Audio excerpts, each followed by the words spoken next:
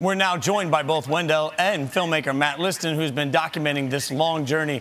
Wendell, congratulations on coming home. What's the first thing you did when you got home?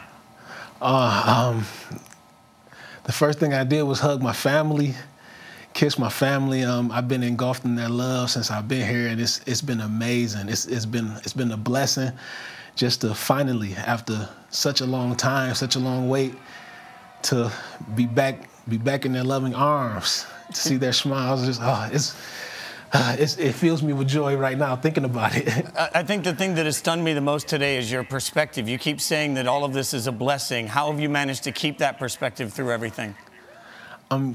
My family, my friends, my support system. So many people have been praying and working on my behalf. And the power of God, I know He's real. I never wavered in my faith, and He rewarded me because I'm sitting here speaking to you today. It's just the power of prayer. Hallelujah. I'm just so happy to be here. Matt, you obviously documented all of this, and you've been really a big part of why this has been at the forefront of people's minds. What was the biggest challenge you faced while you were documenting this? Well, I actually think that the biggest challenge is one of the best things about this whole project is that the team that came about to help bring Wendell home was made up of people from all over the world. So communication and coordination could be difficult, but at the end, he's sitting right here, so everything worked out. How can we take something that's happened like this and try and move forward to make sure that it doesn't happen again?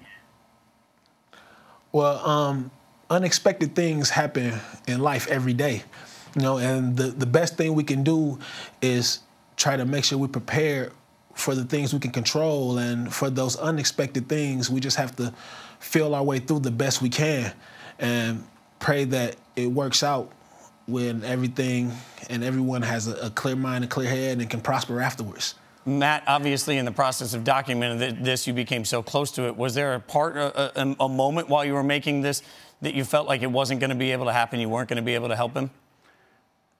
No, I don't think anybody on the team's faith ever wavered, and I give that credit to Wendell's mother, Antoinette. She led this charge, right? You could feel her when you were over there. The team felt her presence this whole way, and we never wavered. We never wavered. Sure, there was some down times when we got the verdict, but we persevered. We moved on, and Wendell's home, and it's time to celebrate. Wendell, you obviously have to reacclimate to life, not only not in prison at this point, but life in America after being in China. So what's the biggest acclimation that you need to make? Right now, actually, I'm not sure, because I'm just so caught up to just being with my family. It's just amazing to be free, to be encaged for so long, and now I finally can walk outside and go to a store and buy a bag of chips, or I can just look over at my mother and just tell her I love her. I can hug my son. It's a blessing to finally be here, and I'm just so thankful.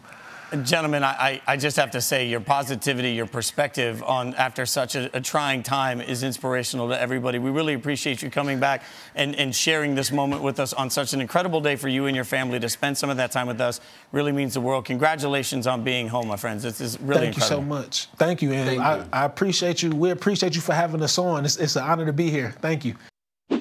Thank you for watching ESPN on YouTube. For more sports, highlights, and analysis, be sure to download the ESPN app. And for live streaming sports and premium content, subscribe to ESPN+.